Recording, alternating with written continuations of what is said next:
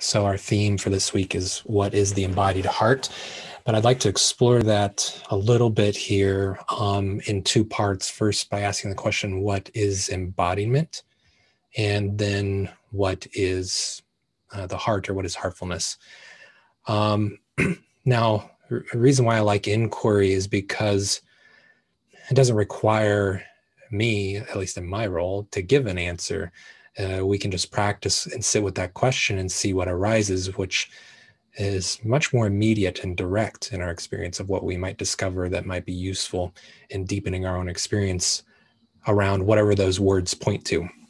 That being said, practically speaking, it can be nice to explore it a little bit before doing practice to kind of open up windows into our experience of what we might explore in a more formal practice. So what is embodiment? I've sat with this question quite a lot, even though I obviously, those of you who know me know that this is a big component for me personally, and also in how I teach. And, with Judith Blackstone and her realization process approach has a big emphasis on embodiment. And yet I still have sat with that question so much, partly experientially, but partly linguistically from that angle, because words can incorporate so much. And one of the easiest ways I can give an example of something similar is if somebody asks me, what is meditation? I can only chuckle at the question, because I'm just like, what isn't meditation? Or, I don't mean that from like some like wise perspective, like, haha, I'm trying to be a Zen master or something. I mean, just like, no, seriously, it's like, I don't know how to, if I answer that question, meditation is this, certainly it's going to exclude something that is meditation or that might be considered meditation. So it's not even worth me defining. What's more useful is saying, for example, the 6 ways of meditating that we use at Buddhist Geeks. That's interesting to say, like, well, here are 6 possible categories that they don't represent an exhaustive list, but they provide a little resolution in how we might make discernment in our experience and different ways we might practice. It's a nice starting point. So embodiment is something similar for me. It's such a big word that I don't want to define it, and I have a resistance to when I hear people defining and say embodiment is this, because as soon as it's that, then all of a sudden I feel like it creates fragmentation in my experience and other people's experience. Because if I don't meet that version of embodiment, then I'm not embodied, or whatever that means. See, it just starts unraveling from there. Instead, I've found it useful to try to utilize it as broadly as possible, and again, as a starting point. And I realize partly the one way I might define it is not leaving the body out. That might be the simplest way for me. I'm not going to, at least for sure, not intentionally exclude the body for me as being part of my practice, or that it's potentially part of my practice. Again, it doesn't mean that the body or the somatic experience has to be a focal point, but I'm definitely not going, I'm going to look out for any efforts to say, no, let's forget the body. That would be, for me, the most damaging in a certain way. But also there's a sense for me too, that it is difficult anymore for me to not include the body in my practice in some way. One of my mentors I worked with in the past, Hokai Sobel, it's a quote I use often, but he said something like this, that wherever there's an experience, there's a body. Okay. And so why not include the body in our practice? And I meditated many years where that wasn't even the goal. Like if it was, my goal was to experience radical open awareness. It was like, as long as the body's not getting in my way, great, But then the integration of it in my life was really difficult. There was a schism, a split in my experience, where maybe I could sit on the cushion and attune to this awareness, but not fully through my experience, and not in life. And along with the definition of like, I don't want to exclude the body from practice, I also feel that working with our body is as much our birthright as working with the mind. So in meditation, we have no problem saying something like that, like, yeah, if we're alive, we have a mind, and why not work with mind? Same thing for the body.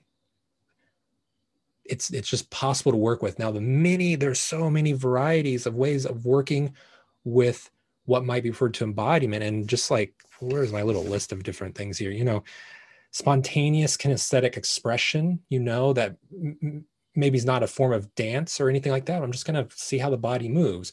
Or maybe it is dance, like artistic expression. Maybe it's martial arts. Maybe it's calisthenics. So for me, the pandemic has just wrecked my previous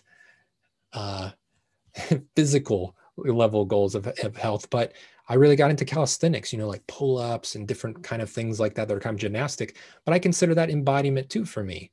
So many forms of working with the body, Tai Chi, Qigong, the list goes on and on. But if we're here, we have some sense of a corporeal experience. And even going further, someone like Ken Wilber have noted that in traditions, there's distinctions between the gross body, the subtle body, and the causal body.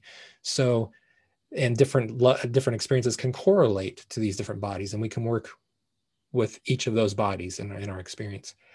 So I guess, partly I wanted to say is that to leave this open, and that's why I like the question. So even if sitting with the question, what is embodiment? Sit with that long enough and see what arises. I also am endlessly fascinated with linguistics because language is not pinned down into like a box where it's like defined, like you look under a rock and says, this word absolutely means this. At the same time, we need words to help us communicate, to talk, to share meaning, to share practices. And embodiment is a useful term in that sense for me. Now, as far as a little bit further of how I use it, and especially how we use it at Buddhist Geeks, if you look into our guide, we use a phrase that really Judith Blackstone highlighted, and that is inhabiting the body. So again, if I go one step further of how I use it beyond saying I'm going to include the body, I'm going to not exclude it, it's inhabiting the body. And the quote here, and I've shared this kind of quote from Judith and many a times, and she shares this quite a lot. Inhabiting the body is not the same as being aware of the body. It is not a top-down experience. Inhabiting the body means that we live within our body, that we are present throughout the whole internal space of our body. It means that we feel that we are made of consciousness everywhere in our body. There are many ways to extend here what is meant by this, but also thinking, feeling, and sensing all at once. The sense that we take up space, that we have a place in this world that we live in, that's defined physically by the body, but includes more than the body. Like, here I am, here we are, and I'm connected to what's happening outwardly, that there is a distinction and yet not a separation. That's a lived experience. So inner and outer become more seamless too. Now, some of these things can be worded in a way that's really ideal, that says, oh, like, here's an ideal of what we can achieve. But that's also something I tend to avoid. And I encourage myself and you all to approach embodiment curiously, with compassion, patience, and loving kindness towards yourself. Because even though we can attune to a part of ourselves that feels ever present and unchanging, which is really powerful to relax into, everything's changing every day. Some days we're more tired than others. Some days we're dealing with the pandemic for more than days, months, year, and that has an impact on us that's very real, and that's going to reflect in a practice where we are incorporating our full being, including our body. So to me, it becomes counterproductive to like set my sights on some perfect endpoint that I will then become embodied. Rather, it's really useful to practice embodiment, to be practicing embodiment. So what else do I want to say about embodiment? Really, yeah, a befriending of an experience here. That's another feeling to me, that again, this isn't a prescription. There's not a prescription of what you should do to, quote, be embodied, but there are a lot of good practices that can be really useful to explore that for yourself. And really what my experience is that even though it's useful and common to go through standard practices and point to common experiences we share, our relationship to that of our own path of awakening can be very, very unique individually and collectively of the relationships we have in life. Okay. So very much approaching with curiosity and befriending our experience, I find very useful for embodiment. Now, moving over to the heart, again, another big question. I sat down and I was thinking, if I say heart, I think probably all of you will say, oh yeah, okay. We're in the same ballpark here. You're not going to be like, what do you mean by heart? I have no idea. Probably not. If that's coming up, totally okay. But that's my feeling at first of like, well, if I'm going to define this, I really had a moment of being like, I don't know, what would I say about it? That I would feel confident with and saying, yeah, this is heart. So it's something similar there. It's like, well, when we say that word, where does it point to in our experience that starts illuminating part of our lived existence and what it means to be human and what kind of practices emerge out of that would be useful? So we use the word heartfulness at Buddhist Geeks, which I quite like. I think it's now a word, but it was a made-up word in a sense. It didn't exist at some point, not too long ago. But it obviously mirrors mindfulness. So I decided, I was like, I'm going to look at mindfulness and see the etymology of that word and really how it came from. I knew it was going to come from Sanskrit or Pali or something else. Okay, even though it has its own journey in the English and other languages, I think like French maybe. But mindfulness here comes from two terms, sati and Pali, and I'm not sure about the Sanskrit word smriti. Gosh, I almost started speaking Spanish. Perhaps smriti. Now, that means recollect, remember, bear in mind, and that which is remembered. And there was really an emphasis by some really geeky Buddhist practitioners like Bhikkhu Bodhi. I think that's his name, right? Yeah, famous person. Yeah, okay. He mentioned that the word really has a sense of memory to it, along with inside a practice this idea of attention. And that's really interesting, that memory is part of the linguistic roots from that. So I'm like, well, what if we take heartfulness in that same way? There's a sense of remembrance in the heart, attention in the heart. And what are we remembering? Well, okay, here, if I start going a level further of definition, classically, happiness and suffering. We can then define those and expand the nuances of what that means. But we all want to be happy and we don't want to suffer. And that's true of all sentient beings. And so that elicits a response in us when we feel into our own happiness, our own suffering, and other people's happiness and suffering.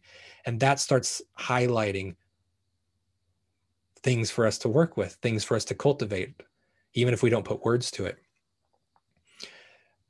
But if we're going to expand this a little bit more and find, well, what are some common ways in which we work with what we might label the heart? In Buddhism, the four immeasurables are classic. Loving kindness, compassion, joy, and equanimity.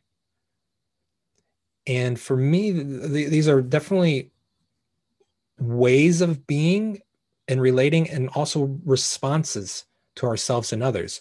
What is it like to inhabit and live loving kindness? What's that like to respond as loving kindness, to respond with loving kindness, and so on? Healing might also be put sometimes in the category of the heart, the tenderness that comes with healing individually and collectively, emotionally and relationally. That work comes up around that we notice, that to heal the heart, to heal individually and collectively, again, our hearts, that comes up. Things like forgiveness, which is really interesting. And we might all have a different relationship to forgiveness. I remember when I led a meditation on forgiveness, my first times I was teaching, for me, it was always a struggle to forgive. Some experiences I had in life of harm that I experienced made me a little less disposed to forgive. And then somebody in the group pointed out that for them, it was the other way. Like they were like, it was always like, you need to forgive. And I was like, oh yeah, that's so true. That's going to totally, lots of people have that experience where like relaxing around forgiveness is maybe where they need to come and do their work. So, which again just points to the variety of our own configurations, our constellations of being. There's also aspirations, which I think relate to some of the other things I've said, but we use a lot of aspirational phrases here in social meditation, for example, and just in the tradition they're used. So may you be happy, simple. May I be happy. May we be happy. May all beings be happy. May I be at ease. May you be at ease. These phrases are really commonly used to open the heart to ourselves and others. In embodiment, Judith, as part of the meditation, when we inhabit the chest, we often experience the quality of love, something really foundational in our chest, and a quality of love that doesn't require an object. Like there's a base level sense of love that permeates us, and especially we can sense in our chest, or if we have some constrictions from some wounds from our past, maybe we experience love constricted a little bit there, but there is a little quality that we can, even a tiny bit of tenderness and love that we can attune to in our chest. So again, here we're just sort of opening the door of what's embodiment, what is the heart? And if we say, what is the embodied heart? Well, a phrase I might like would be combining these two that we talked about, inhabiting our whole heart. That's a phrase that I personally like, that feels good. There's a sense of letting myself be moved in my heart by what's happening, which is a little different than being moved in the mind. And these are not at opposition with one another. We're just happening to be practicing with embodiment and heart and seeing what comes up there. And to finish here, I want to share a quote from Jack Kornfield from his book, A Path with Heart. Really classic book, wonderful. And really in the first chapter, he has a beautiful title, and then this is where it comes from. He says, if you have the privilege of being with a person who's aware at the time of his or her death, you find the questions such a person asks are very simple. Did I love well? Did I live fully? Did I learn to let go? I feel these questions stimulate the heart. It starts moving something in the heart for me. And I like some of these phrases here. Did I learn to let go? It's interesting in the embodiment practice that we've done and we'll do today. Judith will talk about ways in which we're letting go internally. There's a grip on our experience that limits our own fullness, or limits our own capacities, and we're learning to feel safe to let go in ourselves and access more of our being. And so that's really interesting. Did I learn to let go? That shows up for me in embodiment. And also, like I said, includes attuning to qualities like love in our being. And as the more we embody and the more we include our heart as part of who we are and work with that, then the more fully I feel I'm living. So that's what I want to say today on that.